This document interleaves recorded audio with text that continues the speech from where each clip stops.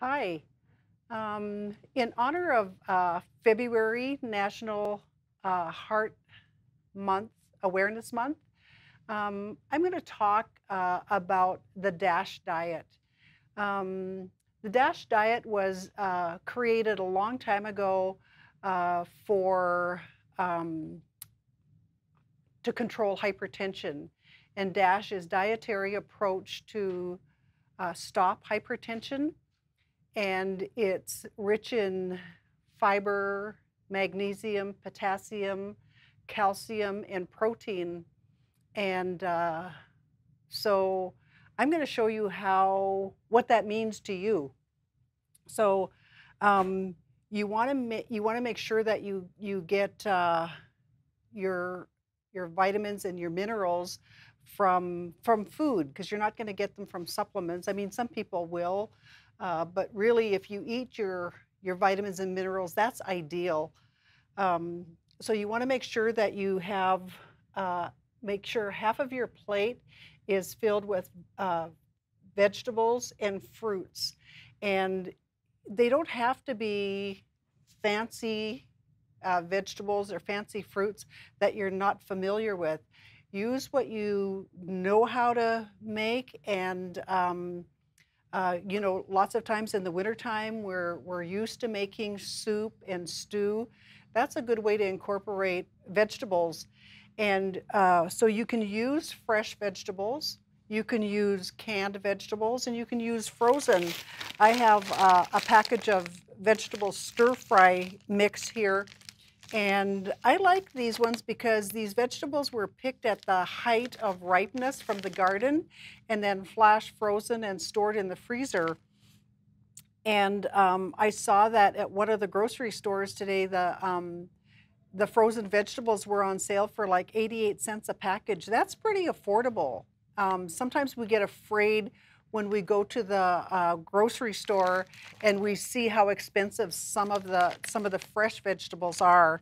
And when you buy like a stir fry vegetable mix like this, it's a lot easier to use a package of vegetable mix that's already prepared for you, rather than going and buying all of those different ingredients separately: broccoli, red peppers, snow peas, asparagus. That's a lot of different items, and you're going to throw away. There's going to be some waste with when you're using fresh vegetables. So I'm a real big proponent of frozen vegetables, and we get canned vegetables with commodities. You can have fresh vegetables or canned, and so canned vegetables are the same. They're picked at the peak of freshness from the gardens and canned right away. They're good. Fruits. Um, we tend not to overeat fruit, and so we always say eat the whole fruit rather than eat a whole eat a whole orange rather than drinking the orange juice. The orange juice has had some of the fiber and things taken out, and if it's processed, they've heated it, and so some of the vitamin C has been destroyed. And so eating the whole fruit is usually better. And I have blueberries here, but in the summertime, when the huckleberries are ripe, we can really be eating huckleberries. Those are we're used to having those around.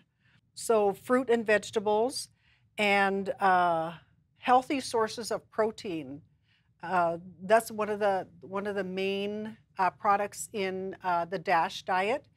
And so you really want to get a lot of your protein from plant sources, which is beans. And here I have some lima beans, some pinto beans, and some split peas. Those are all really good sources, healthy sources of protein and fiber. But in addition to legumes, it's healthy to have fish. This one here is canned tuna, chicken, and of course, if you were being careful about your cholesterol, you would want to remove the skin from the chicken, and fish, chicken, and red meat. And so I have a small piece of red meat here, and it's a hamburger patty. So on the DASH diet, you want to limit the amount of red meat you have, and eat more of these items.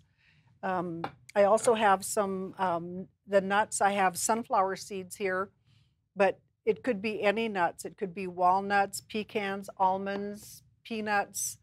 Those are a healthy source of protein. So I'm going to go back to the chicken. If you remove the skin from the chicken, you're removing the source of saturated fat, and that's important to heart health. The best source of calcium is milk, and I have here lactose-free, fat-free milk. It's one of our main sources of calcium. You can get some calcium from calcium fortified soy milk. When you buy plant-based milks, you want to look to see that it's calcium fortified, because that's what the important thing about the milk is that you need the calcium for your hypertension. And when you have grains, you want to have whole grains. You want to replace processed pasta, any of those grains, cereal. Those are all processed, and they've taken some of the vitamins and minerals out of those whole grains to make them tastier. And so anytime you can replace a processed grain with a whole grain, I have here some oatmeal, barley, brown basmati rice, popcorn, whole wheat spaghetti. And then I also have a bowl here that's quinoa, Quinoa, and it's actually not a grain, it's a seed from that the indigenous people in South America have been eating for a lot of years. So it's a good source of protein and fiber and the minerals that we're talking about today. So that's how you get the ingredients or the products for the DASH diet: fiber, potassium, magnesium, calcium, and protein. Those are the main DASH diet ingredients. So how do you put that on your plate? So got a can of chili here from the grocery store, and I'm going to talk about sodium now. This can of chili has 990 milligrams of sodium in it, and it's 41% of your diet if you have a diet of 2,000 calories. That's a lot. You want it to be less than 20%, and 41% is definitely higher than 20%. It's double. And then over here, I'm going to show you on this piece of paper, I put some salt on here, and I measured out 1/4 of a teaspoon. It's the smallest measure that I have, and that would be the equivalent to 500 milligrams of sodium or salt. Yeah, I shouldn't say sodium because we're talking about salt, because that's what we're used to putting on our table, on our plates. 500 milligrams is the amount that the normal body uses in a day. That's what we need.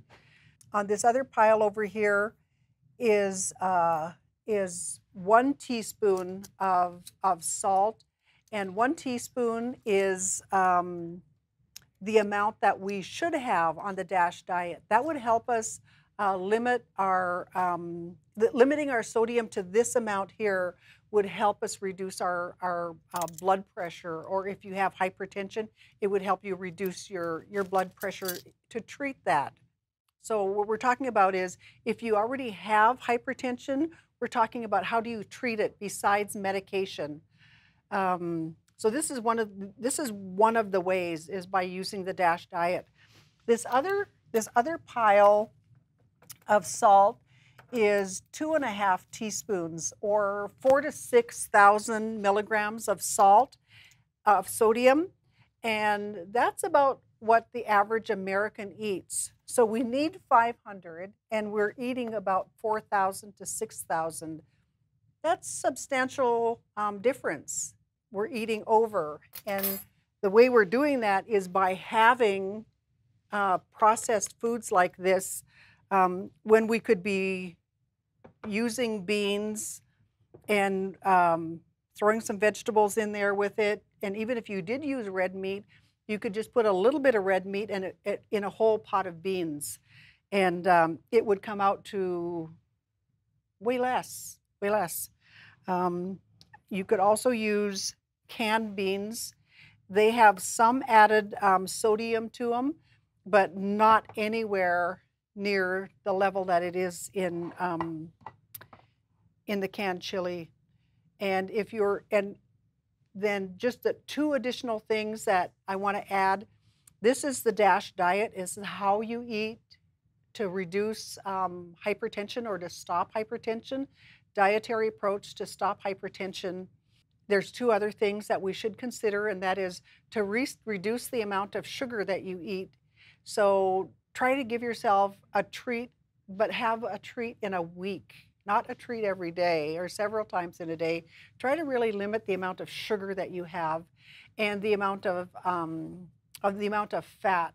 Like if you're going to eat out, maybe you shouldn't eat French fries. If you're going to have a pizza, maybe you shouldn't have pepperoni on it. Maybe you should have something else on it, Canadian bacon.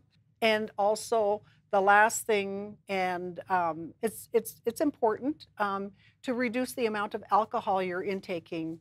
Men should limit the amount of alcohol they take to 2 drinks a day, and women to 1 drink a day. Overconsumption of alcohol contributes to hypertension and heart disease. I hope you enjoyed today's presentation on the DASH eating plan.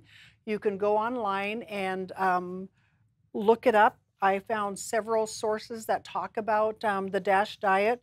Of course, I went to the Academy of Nutrition and Dietetics, but I also looked on the Mayo Clinic website, and they have a really nice, extensive discussion about the DASH diet. They show you how to create a meal plan. If you're really serious about it and you want to create a meal plan, they'll show you how to do that on there. We also have other dietitians who work for Tribal Health, and Sierra Kirby and Katie Burton both work in community health, and they're community dietitians. And Amanda Nobles is our registered dietitian nutritionist who works in the WIC program. So heart disease prevention starts when before you're born, all the way through your lifespan. We don't wait until we're diagnosed with high blood pressure before we try to start treating it. We should be treating it and preventing it all the way through our life. So if you're on a DASH diet, that eating plan should be good for the whole family. And this is all about Go Red for Women. We're going to do some drawings, I think, after this session. So make sure you comment in Facebook.